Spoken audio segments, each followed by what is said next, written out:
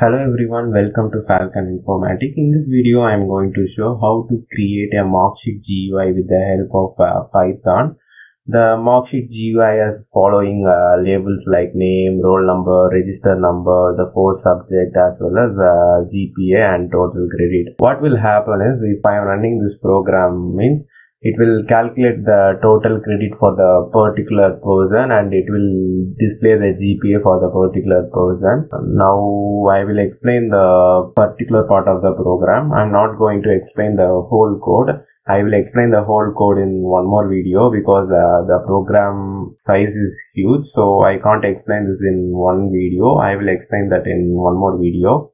And you can see here I'm defining the logic for calculating the total credit.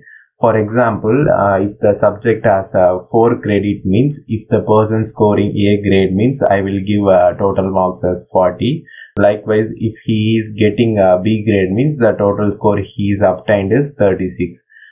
This is for 4 credit. And here I define logic for 3 credit. If the subject is 3 credit, if the person is obtaining A grade, means he will get total marks as 30. If he is scoring B grade, means he will get total marks as 27. So likewise, I designed logic for calculating the SGPA for a particular student. Here I am defining logic for creating a labels inside the GUI. And you can see these are the labels I mentioned in the GUI.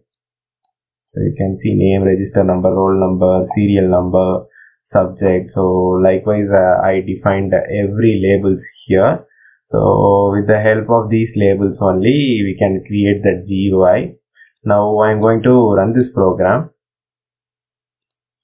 You can see the output here. So now I'm going to fill these details. So my name is Susai.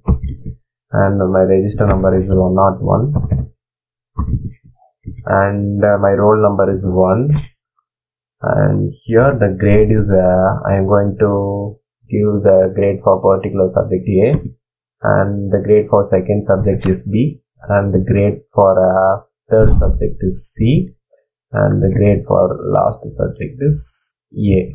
And once I am filled all the details in the GUI, if I am pressing submit button, means it will automatically calculate the GPA for the particular person with the help of this logic. I will show that.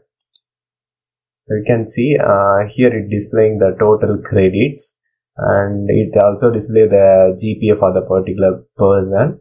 So this is how it works. And if you have any doubts or if you are facing any issue while running this program, means please let me know in comment section. I will clear that. Thanks for watching. Keep supporting us. Thank you.